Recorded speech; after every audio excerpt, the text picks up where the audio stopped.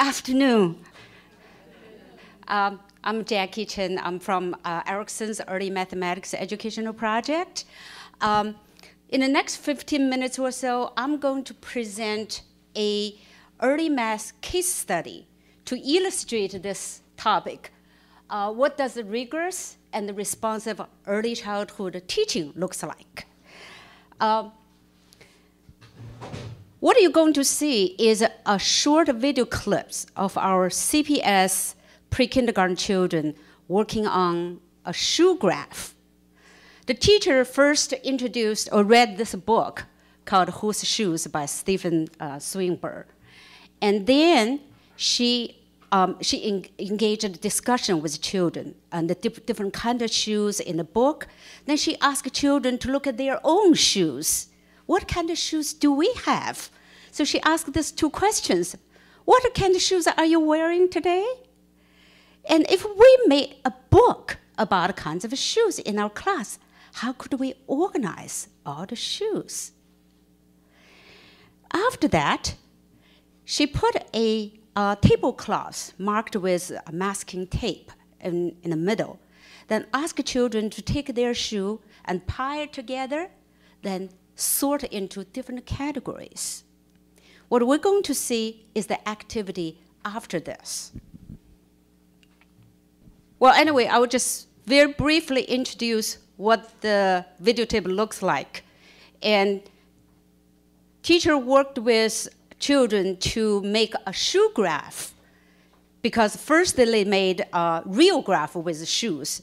Now they're going to use different media, different kind of materials to make a shoe graph. Idea so we can make our graph and keep it. In my classroom, we made two different real shoe graphs, and I decided after those two experiences, the children were ready to make a pictograph and move from a little more concrete to more abstract. What am I doing? Let's do.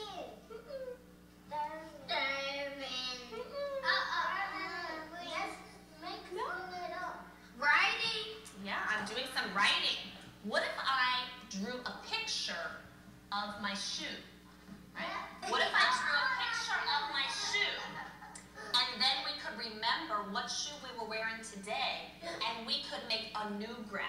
Do you think we could do that? I wanted the students to draw their shoes instead of just giving them a paper cutout, because I think it gives them more meaning to that abstract representation of their shoe. So when we make the physical graph, it's easy for the children to see their shoe on the graph. It's physically there. You know, they're holding it in their hand. It's concrete. When you start to take a step away from that to be more abstract, the meaning can get lost in children that are at this age. So by having them draw their own shoe, it gives them more ownership. I also think that by drawing the shoe, it helps them to remember how they sorted their shoe in the first place, what the attribute was that they were sorting it in. Because when they're drawing it, you know, I ask them, make sure that you draw your straps, you know, make sure that you draw your strings to help them remember that that's how we had decided to sort the information. Do you see where some zippers? Okay. Good, zippers. The reason I wanted the students to help construct the pictograph themselves is that if I'm putting the pictures up on the graph, I'm taking ownership of it. Then it's me sorting the information. If the students are doing it themselves, they're the ones taking ownership of their data, their information. It's their shoe, and if they're the ones putting it on the graph, then it helps them to remember, again, that this picture represents their shoe. It's just another step in helping them to make that connection between the concrete and the abstract. Can you look with your eyes and find your shoe on the graph? Wait. Look with your eyes. Look with your eyes. Okay. Whose shoe was this picture for? Right. What about this one? Jasmine. Okay. Now what about this one? Yours, Ashley. What about this one? Me. That's yours, Darian. And this one, whose shoe was this? That's yours. Right. So does everybody have their shoe on our picture graph? Yes. Yes, we all do, right? So tomorrow when we come back and look, we can remember that these were our shoes. Which of our categories has the most shoes? Just green. Right, the strings. How do you know it has the most shoes? Because it's all the way up to the top. Well, let's count and see how many shoes or boots have strings. 1, 2, 3, 4, 5, 6, 7, 8, 9, 10. Right. So here's my question. If we did this graph on a different day when it was hot outside, what do you think would be different about our graph? They can wear flip-flops to school. Right, we might have flip-flops on if it's hot outside. Right. You're right. We can wear sandals. We could have a category with sandals.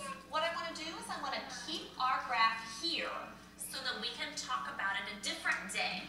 When talking about our data display, I thought it was important to ask questions that will lead the children to think about what's the meaning of this data today and how might it be different another day. That's the reason that I asked the children to think how this graph would be different if it were made on a hot day. And part of that came from the books that we have read yesterday about shoes. The book Whose Shoes was a good lead-in for that question, I think. But getting the children to think about that graphing is a way of organizing information at a specific time and in a specific place. You know, the information that we graph today is going to be different on any other day. And it's important for them to think about that kind of mental idea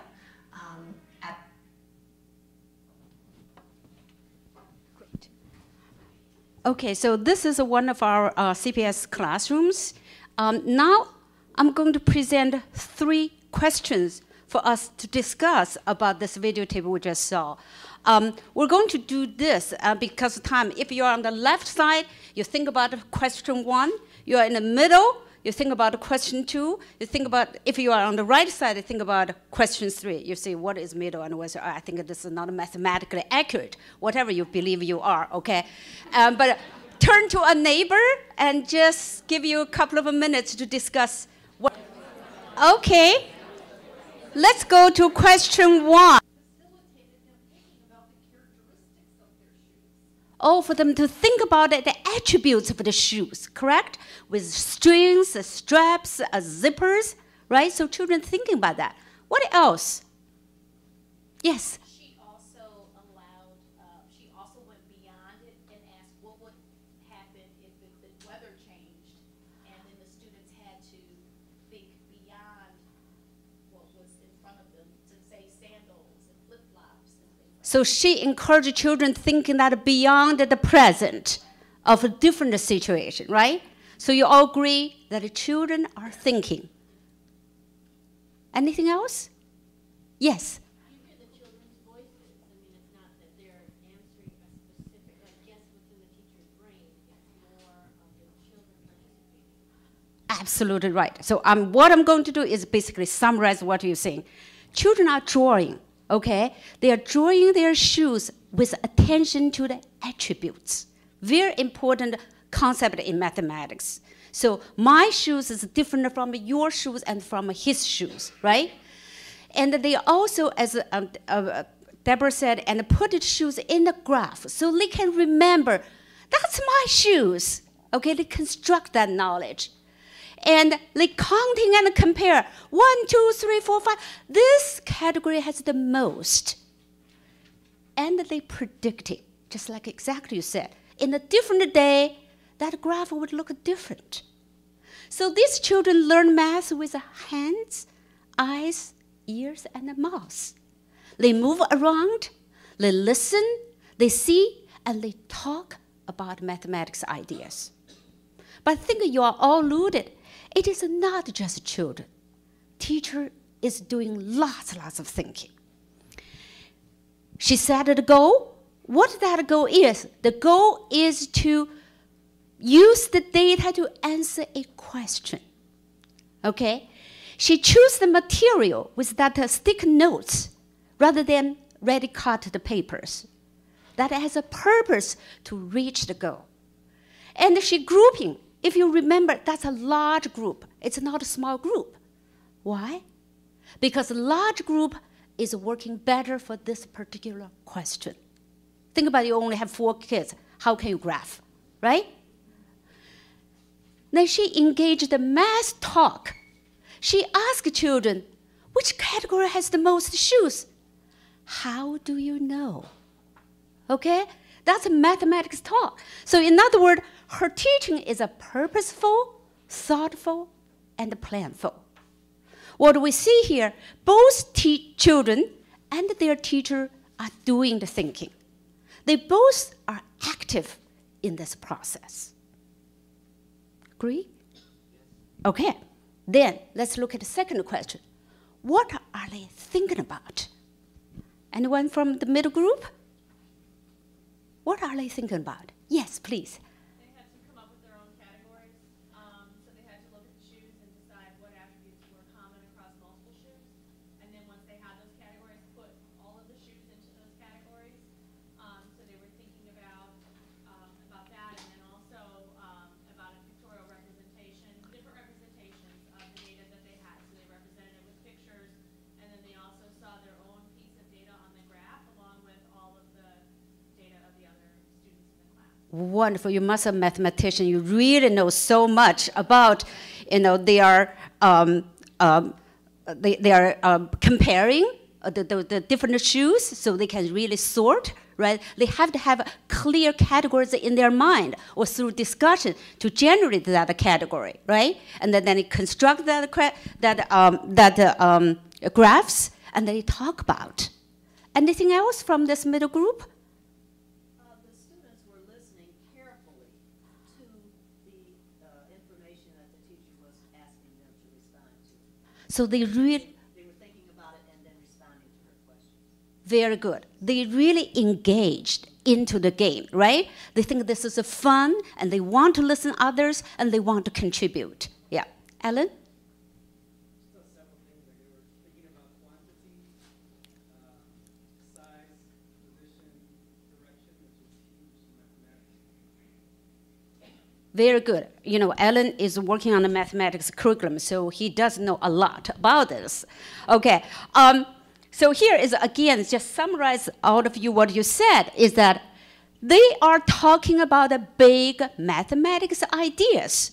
For instance, they identify, describe, and organize data, in this case, the shoes, by attributes. Okay?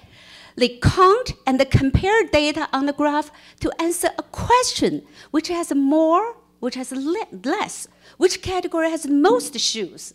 And they understand the data analysis is specific to situation or a question, okay? And we organize data because we have a question. That question change, then your data would change. The way you look at the data, the way you organize data would be changed. And what most important thing is that they mathematize the environment. In other words, math is around us. It is up to us to think about what that math looks like and to create a situation, engage children to the problem solving. Okay, the last question.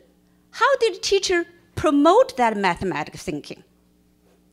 Yes? This was really important. She engaged the children early on with the grid in the tablecloth or whatever it was. Because when you looked at the faces at the beginning of that, they're kind of all going, what's this all about? And pretty soon they're thinking about their shoes and looking at differences. If she hadn't started that way and had skipped that step, I don't think you would have had the buy-in from the children. And I think her moving it along at that pace, and now I'm not an educator, but this is just something I saw and said, wow, this works well. It's engaging the children at a much more simplistic level. You hit the really right thing. Is a teacher start with concrete, right? Start a real graph, then move a little bit of pictorial. That's a little bit abstract. So children thinking is a concrete thinker. But we're not just limited to that concrete level. And teacher move that and connect that meaningful meaning to a more pictorial, more abstract, and even to the future, what a different day look like. So from concrete to pictorial to abstract thinking. Very good point. What else? Yes? She gave them background knowledge, reading a book about shoes, and it sounds like maybe different climates and different types of shoes, so that then Very good, yeah. Linked literacy to numeracy or to early math is one point. Secondly, it really broad children's perspective, different kind of shoes from different culture, for different uses, really help children to see how everyday life can be a mathematics problem. Maria?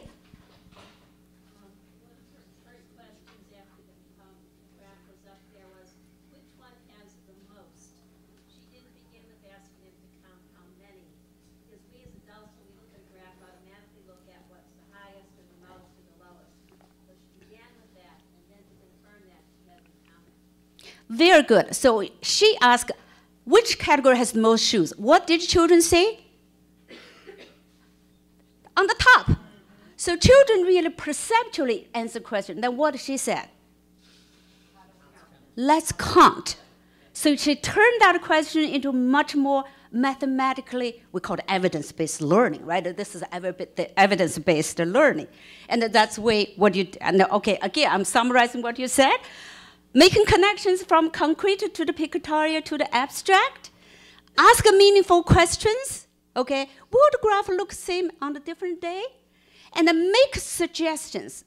Good teaching is not just follow the student's lead, but also create a zone of proximal development to help children to grow, okay? So at a certain point, she will ask questions, or she make suggestions. She said, okay, when you draw, please remember, draw your strap and draw the strings, because that's very important attributes of the shoes. Okay. So this is only one teacher and one classroom. But in the last 4 years, from 2007 to 2011, we worked nearly 300 teachers, pre-K and kindergarten teachers. At the moment, we work another 154 teachers on the pre-K and the third grade level as one of our I3 project. And I want to show you the data we have produced, and John really talked about data in the days, and we produce this high quality program, but we also have child outcome. This is 2008 and 2009, our data program evaluation using Woodcock-Johnson applied problems. What we found out is compared to a control group, children in our intervention group made an additional 3 months in math learning. In other words, everybody is moving on over the year. But the children in our group made 3 additional month gains in math learning. For those children behind the national norm at the pre-test, they actually made 5 additional month gains in their math learning. So I would say this is evidence of what a rigorous and responsive teaching can produce. And I want to end my talk with a statement. Today, when we talk about the rigor, we often refer to curriculum as standards. But the question is it possible to talk about these kind of standards and the curriculum without at the same time talking about the children? After all, we teach children, not the curriculum. We use standards to help children grow, not to ignore their developmental needs. Lastly, curriculum and standards are the means. Means help children to grow, to develop, to reach their highest potential. They are not the goals or the ends of education. Thank you.